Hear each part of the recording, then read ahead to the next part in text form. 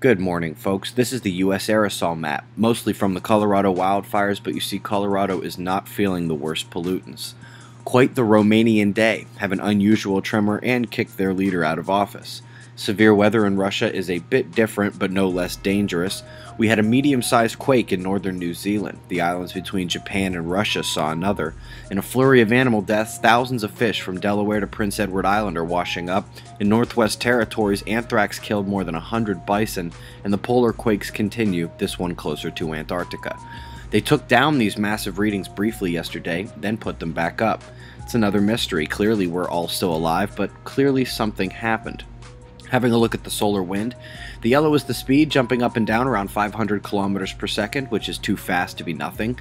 The orange is the density, and there's no continuity. Together, these suggest that many little CMEs are hitting Earth. Don't forget, we've had a ton of M flares. We're up to 26 now, actually.